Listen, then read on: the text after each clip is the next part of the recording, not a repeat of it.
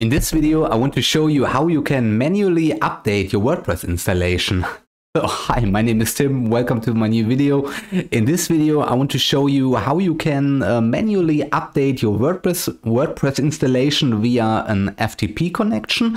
So there can be several reasons why you want to update your WordPress installation manually. So the first reason, of course, there is something wrong with your WordPress installation, with your WordPress website. So when you have a blank screen, for example, or a strange error message on the website screen and you don't know what it is. So this can be often that it is has something to do with the WordPress version themselves, that the WordPress version is outdated and you need to update it. And so normally you go into WordPress and update in the backend and update it automatically by pressing a button, or you have it set to auto update, so you don't even have to press any buttons. So the WordPress updates will be made automatically.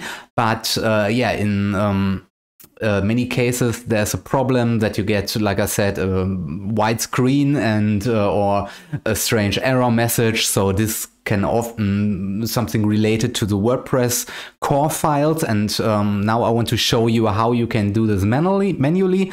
So of course you need an FTP account or an FTP connection to your website. So this is pretty simple. You go to your hosting company and log into your hosting account, and then you go to the CPanel, and there you find an option for an FTP account. If you don't have an FTP account for your website already, you can do this really quick. So you go to the cPanel and search for FTP, and then there's a button, make a new FTP account, and then you can create a new FTP account and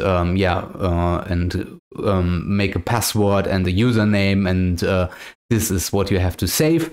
So, and if you made this, then it's pretty simple. So first of all, you need the new WordPress version. So go to wordpress.org/downloads, or you go to wordpress.org, and then you see in the menu, in the top menu, you can see here download and extension, and then you can click on get WordPress, and here you can see here's the latest WordPress version. So you can see in my case it's WordPress 6.3.1, and then click here and download it. So it takes a while. I think it's around 30 to 50 megabytes, I think, WordPress download.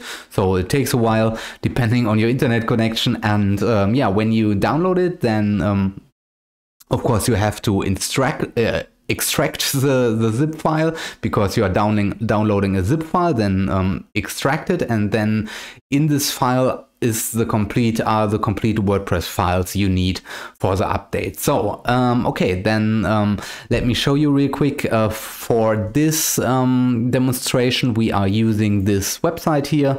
It's a German website. I made this for a customer, and this website needs an update.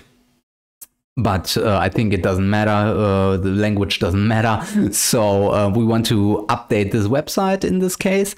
And here we can go to our FTP program. Okay, now we are on our FTP program, and I already established a connection with the website. Here you can see I am in this window, I am in the WordPress folder of the website. So you can see all the folders here: CGI bin, CSS, images, JSC, WP admin, WP content, and WP include, and a few other files. So what we need, we want to replace the WP admin and the WP include. So because these two folders, WP admin and WP include, these are the folders that need to be updated. So first of all, we have to go to WP content. So we click on WP content, and here you can see our plugins, for example, our installed plugins, our themes, and some other plugin files. And what we should do now, we go to plugins, and we want to rename this folder. So we right click it and then we click on rename. And now I can add stop after plugins. So, and this stops all the plugins on the website. So if we go to our website now, let me show you now, the website will look very strange because we are, see, we are stopped all plugins, and yeah, now everything is messed up and our website is completely trashed. But we will fix this. So this is because I stopped all the plugins with the stop sign, and now we have to go back. And now we have to fully delete the WP admin and the WP includes.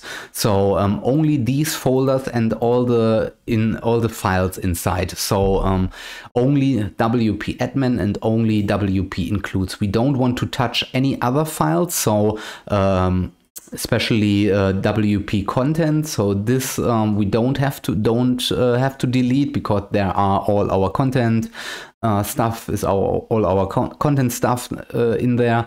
And so now we mark the WP admin and the WP includes. Okay, this doesn't work. So we first of all we delete WP admin. Let's delete this. So we go to right click it and click on delete. And then we confirm this. And now it's the deleting process has begun. So you can see on the top left corner here, yeah, our FTP program is working and we are deleting all the files in the folder and the folder themselves. And after this is finished, then we will delete the next folder. So, okay, now this WP admin folder is deleted. Now we want to delete the WP includes. Then right click it and click on delete. Then yes, we have to click on yes. We give it permission. And this, of course, takes a while because there are a few files inside and a few large files inside. Okay, so now both folders are deleted. Now you can see we only have the WP content left and all these small folders here. And here on the left side, you can see I am right now in the folder, in the WordPress folder I downloaded. Here is a fresh WordPress installation. You can see here's the WP admin, the WP content, and the WP includes. So this is the file I downloaded. This is on my Mac right now. And now I want to upload these new folders, including all files to the host. So that the website has all the fresh data, all the updated data, and yeah, so then let's do this. So first of all, we can update, we can upload the WP includes folder. So to do this, I simply mark this and then click once on it and then right click it. And then I click on upload. And of course, this will take a while, and I will be back when the upload of this folder is finished. And after this, we will have to upload the WP admin folder, and yeah, then I will be back. Okay, so now everything is uploaded again, and we have our two folders here again, the WP admin and the WP include that we previously deleted and re-uploaded. So you can see my upload queue is empty, and from time to time it can happen that a few files fail in the upload process. Then you will see a failed transfer that there is a number, and then you simply can click here and select the files and put them back into the queue and yeah, re-upload or upload it again. So this can happen. It's a little hiccup, but yeah, it's no problem. So okay, now everything is good, and yeah, for sure only delete the WP admin and WP include.